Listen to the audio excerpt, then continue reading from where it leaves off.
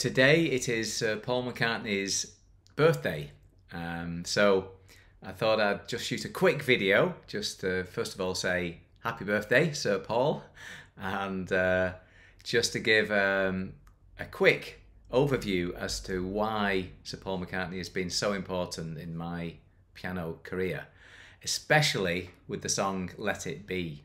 So I'll just show you really quickly how this song is incredibly versatile for absolute beginners as well as the more advanced style of playing, and how this is the song that got me effectively playing popular music. So the song is wonderful from the point of view of you can play it just using all the standard chords. So what I mean by that is if you were to start off playing in the key of C, which can be shown if you call C note 1, just makes it a bit easier when you are doing, especially when you're doing more advanced type of chord work, a bit like the jazz chords, if you number them. So C is 1, so then you have the notes 1, 2, 3, 4, 5, 6, 7. Then the chords are playable just with a simple, what I call a claw shape. But and this is what Sir Paul played himself. He played the chord in the right hand, and then just the octave of the notes in the left hand. So if it's a chord 1, you play ones, and then that shape. This is middle C, which is note 1. And then you can just keep that shape and just move your hand up to chord 5, 6, 4,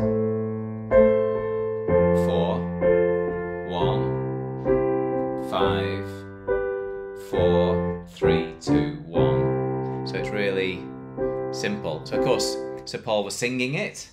I can't sing like Sir Paul sings, but that's the easiest way to play. I call that sing play, where you sing the melody so you don't have to play it. So when I find myself in times of trouble, Mother Mary comes to me, speaking words of wisdom, let it be.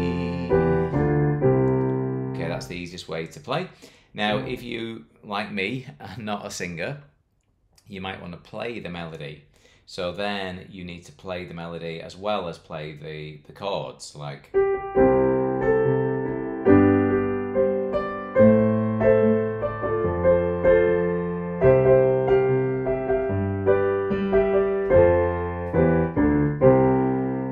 So that's simply playing the melody there and then playing the 3 notes of the chord, but changing the order just to make it easier.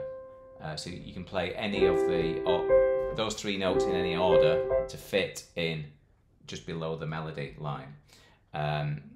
So that's what I call pro play, that style of playing.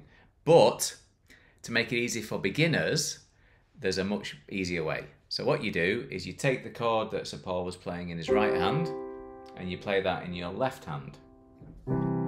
So same chord, so 1, 5, 6, 4, 1, 5, 4, 3, 2, 1. And then you play the melody on its own in the right hand, and it's much easier just to play the melody than it is to play the melody and chords at the same time. So.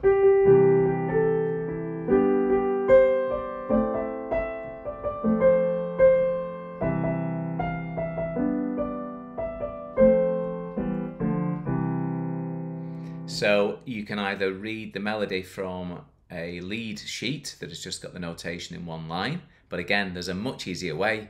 You simply just use the numbers method and just follow the numbers. So the piano tabs style of lead sheet is what I recommend. It lets even absolute beginners play within a few minutes. You simply read the number of the melody, you read the number of the chord, and you can play it. So it's incredibly simple.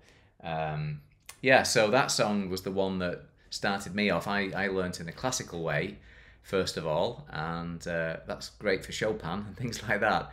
Not so great if you're playing popular tunes, whereas Let It Be was the first song that I learnt by playing by chords, and then I went on to learn how to improvise, play by ear, and all the fun stuff. So yeah, thanks Sir Paul for writing Let It Be, and oh, here's Blue, come to say hello.